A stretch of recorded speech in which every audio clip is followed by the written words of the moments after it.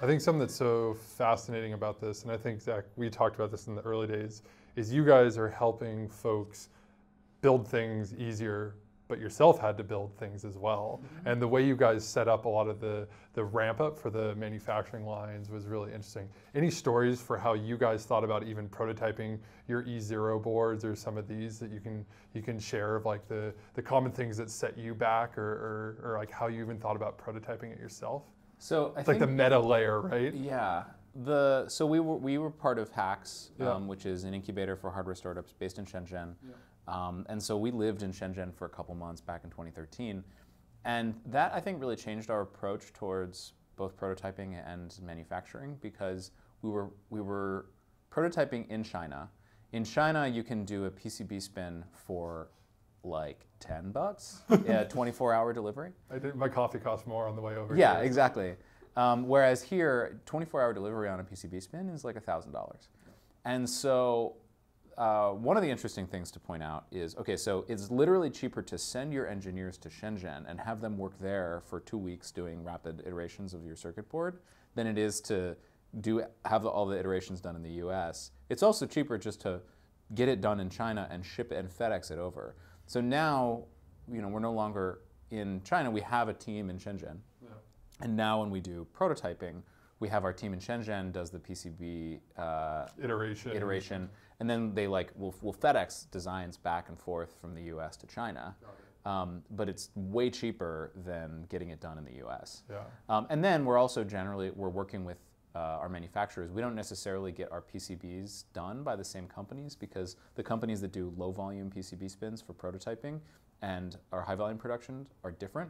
So we'll start with the low volume guys, and then if there's a design feature that means that we have to use our PCB manufacturer at scale, so a good example is radio.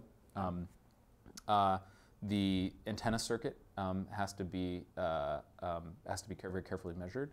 And so we need to use the substrate from our mass manufacturer to test the design. Not just for the prototyping one or the low volume. Right. And so you end up with sort of sequencing like, okay, let's get the rough edges of the design done with our fast turn PCB friends. Yep. And then let's get the fine details done with our manufacturing partner, which costs a little more and we can only do larger runs. MOQs or whatever, that it's larger. Right. And did you always have that supply chain set up, or was that a lesson that really came about over the 4 years?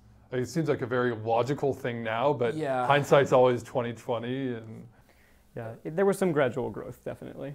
Yeah. Definitely, lessons. I mean, we do things now, for instance, that, let's say we do dual sourcing. All of our designs come from, we have 2 factories. Yeah.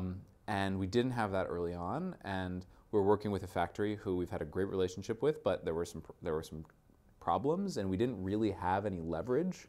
And so once we started dual sourcing, we now have a mix where we say, you get some volume and you get some volume. And then you're tuning each one. Yeah, and there's this sort of natural competition that starts to come into play, which is like, you might get more volume or less volume, depending on how good of a job you do for us. And if you screw up a couple times, we're gonna start pushing more of the volume the other direction. Yeah. And so it ends up really strengthening our supply chain and eliminating risk. In the same way that if you host servers, you don't want to have a single point of failure. Not everything's in EC2 West. You're gonna have a fallover. Right. Scaling from 10 to 1,000 to 1,000,000 units is one of the toughest challenges hardware companies face. I'm curious to hear your experience in scaling to high volume production, so add your thoughts in the comments section below, and be sure to hit the subscribe button for more videos to take you into the world of hardware generation.